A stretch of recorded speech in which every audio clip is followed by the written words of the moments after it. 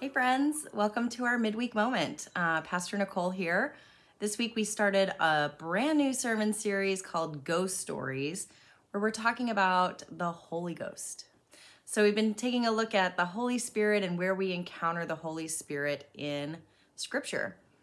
And while most of us probably think of those New Testament stories, the stories in Acts and where Paul writes about the Holy Spirit in his letters, we decided to focus this week on the origin story of the Holy Spirit. So we talked about where does the Holy Spirit come from and where do we find the Holy Spirit in the Old Testament?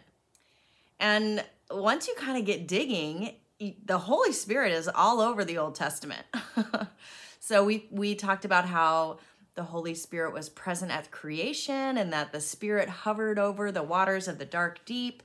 We talked about how the Holy Spirit spoke through several prophets throughout the Old Testament. And this weekend, we're going to talk about one prophet in particular that the Holy Spirit spoke to. So tune in for that. That'll be fun. And we just talked about how the Holy Spirit is seen as coming on people all throughout the Old Testament. So we kind of got the origin story of the Holy Spirit.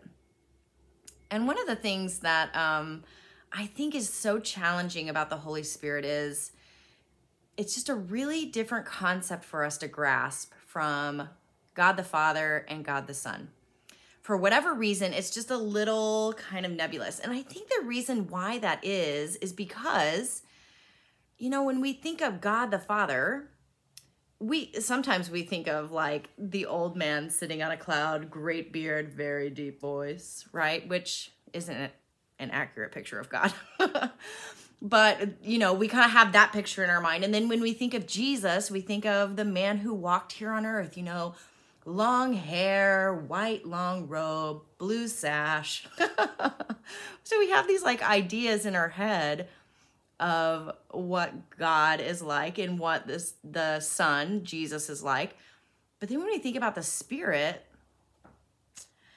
it's not really, we can't really personify the Spirit because the Spirit is like not really personifiable, right? So we have these two pieces of the Trinity, God the Father and God the Son, who tell us who they are through their name and tell us about the relationship that they have. So God is the father of someone, right? Jesus. And Jesus is the son of someone, God. And so there's that natural connection between the two. And we see that relationship and we know that God is relationship. And so that sort of makes sense to us.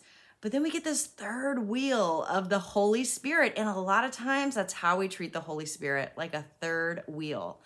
And so we talked this weekend a little bit about how, you know, this Holy Spirit gets the bum rap. And that's really unfortunate because the Spirit is God.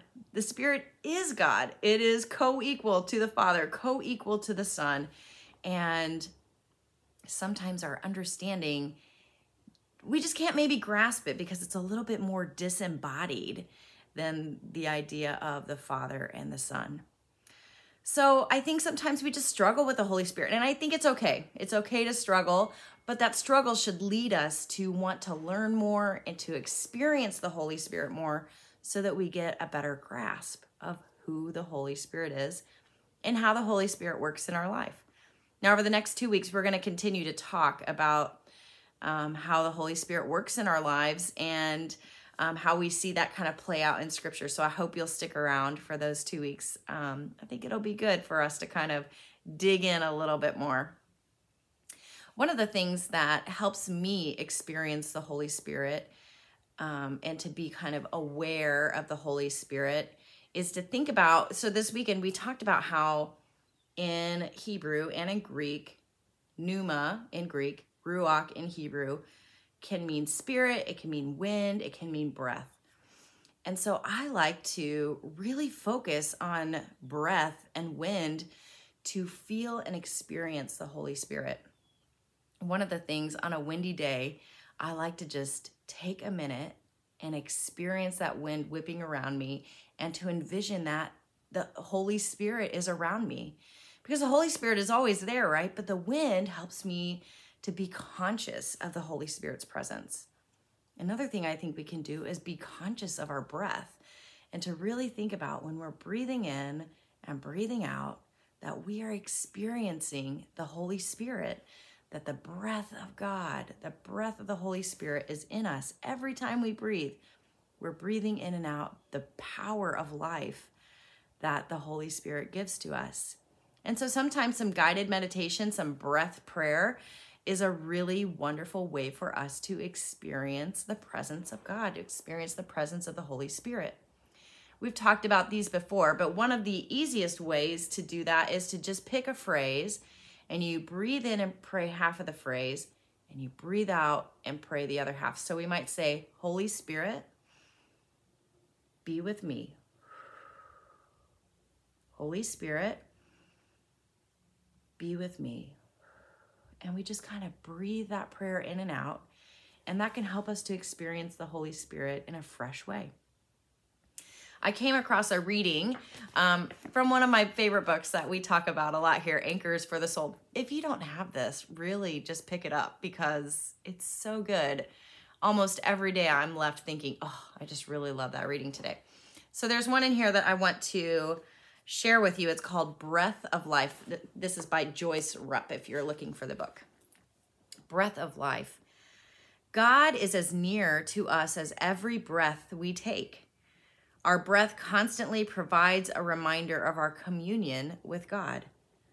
The pattern of our breathing presents an attentive focus in prayer, keeping us mindful of the one who dwells with us. Breath of Life. You ride the waves of life with me in the rhythms of my communion with you. You enter the comings and goings of each day and in every prayer I breathe. Whether I am in the stillness of quiet prayer or in the fullness of a day's activity, may your presence flow through my being. I just thought that was perfect today as we're talking about the Spirit, the Holy Spirit being breath, and that as we breathe, we can experience the Holy Spirit with every breath that we take. So today's a little bit of a blustery day as I'm filming. Next time you're outside and feel the wind, take a moment and welcome the Holy Spirit into your life and to just experience the Holy Spirit in that moment. Maybe later today, take a couple of minutes to pray a breath prayer and to experience the Holy Spirit in that way. You know, the Holy Spirit is wonderful, and I think that kind of the nature of it being a little hard for us to understand, the mystery of it, is part of the beauty of the Holy Spirit. That we don't have to fully comprehend how the Spirit works to know that the Spirit is at work within us. So as you continue to contemplate the Holy Spirit, and as we talk about it the next couple of weeks, may the Spirit whisper into our ears, come into our bodies as we breathe, and may we experience the Holy Spirit in new and exciting ways. Would you pray with me, please? Oh, Holy Spirit, how grateful we are to experience your presence in our lives with every breath that we breathe, with the wind that we feel swirl around us, with the ways that you continue to bring your work to our minds of how we can share your love and grace with others.